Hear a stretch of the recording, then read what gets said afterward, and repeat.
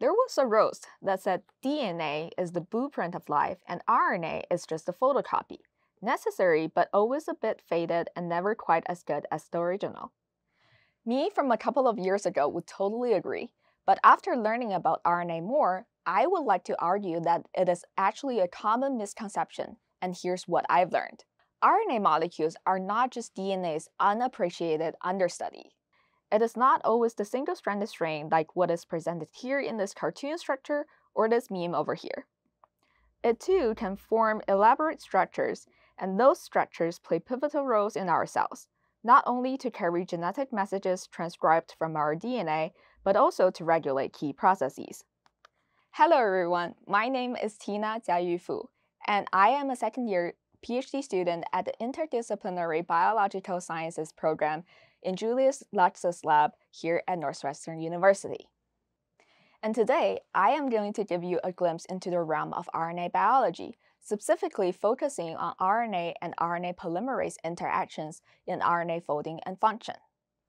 I understand that in this post-pandemic era, when people hear RNA, they immediately think about the mRNA vaccines or some other fancy biotechnological applications. However, in our lab, we delve into the fundamental science of RNA biology.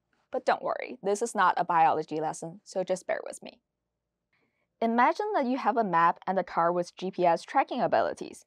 You can see where you have been from the traces on the map. If you're driving in a busy city, you can drive to draw some straight lines, but you can also drive out some intricate images along the map. That is true for RNA polymerase and RNA function. Your DNA acts as the map, and your RNA polymerase, which is the protein machine that transcribes your RNA, is the car with the GPS. As the RNA polymerase starts transcribing, RNA is synthesized. It begins to fold into intricate structures, just like when you start driving the car and the GPS make traces. However, just like when you're trying to draw a pretty image with your car, you need to know when to stop the GPS. Your RNA polymerase also needs to stop at specific locations so that it can form the structures to perform its functions. But here's the catch. How and when RNA folds can be influenced by the interactions with the RNA polymerase itself.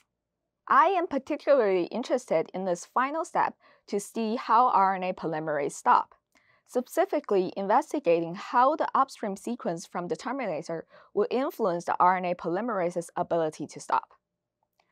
We know, like putting an end-of-road sign can make your car stop, there are some sequences that direct RNA polymerases to stop. But just like you can drop a huge boulder on your car to stop it, I think there are some other ways to stop the RNA polymerase as well. If the RNA structures that are just synthesized are too bulky, it's going to stop the RNA polymerase as well.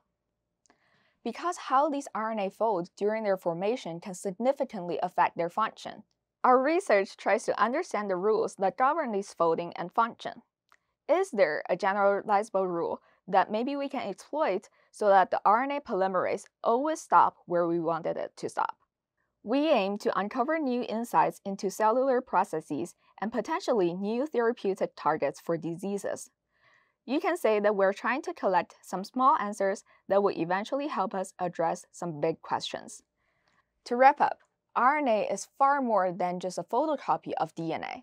It is an intricate molecule with structures and functions that are vital to the workings of our cells. Our ongoing research aims to uncover the rules that govern RNA folding and function at RNA termination sites, providing insights that could lead to new therapeutic targets for various diseases. Thank you for watching. Stay curious and keep exploring the wonders of science.